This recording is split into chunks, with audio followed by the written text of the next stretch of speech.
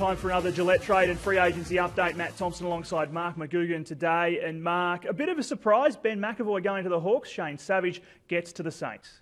Certainly was a bit of a surprise, Matty. I think everyone expecting that Billy Longer would become the Hawks' new ruckman to replace Max Bailey, but they've sprung a big surprise here, recruiting Ben McAvoy. To be honest, I think it's a bit of a win-win, this trade. The Hawks, as we know, needed a ruckman. They've got a very good one, and he's only 24 years old, so he'll be their first ruckman for a number of years to come.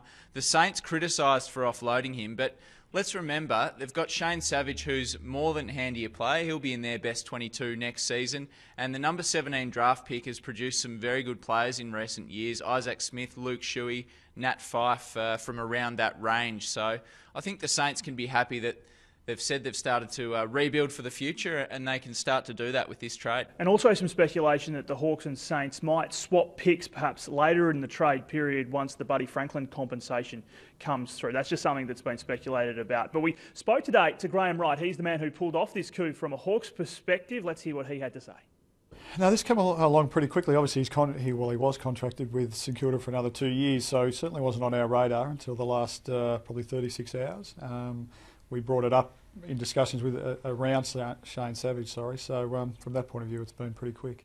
We were a little bit surprised, obviously, but from that point of view, they were really keen on Shane Savage and the first round pick, which is pick 17. I mean, it doesn't have a name against it now, but it's a really valuable pick, and I'm sure he'll be a good player at that around that area. Most of the talk was about Billy Longer during the week. Where does that leave him, and are you still chasing him? Yeah, we're still keen to get Billy in. As we were when we were looking at Shane Mumford, we were still talking about Billy then. And listen, we'd like to be able to get Billy in. We'll just see how the next week or two plays out. Now, Graham Wright was speaking about it there, Mark. Billy Longer, what do you think? Why would he still want to go to the Hawks now in terms of getting opportunity?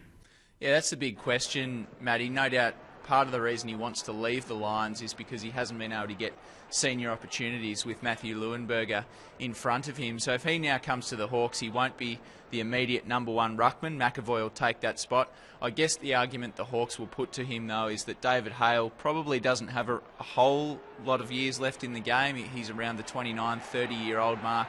He'll probably play on next season, but beyond that you'd think a spot would open up. So you never know, though. The Saints are now probably looking for a ruckman to support Tom Hickey, so maybe he comes into the play there. Now, the other deal that is continuing to make news also involves St Kilda, and that's the negotiations between the Saints and North Melbourne over Nick Del Santo. We said earlier in the week that things have become a little bit frustrated for both parties, and that seems to still be the case.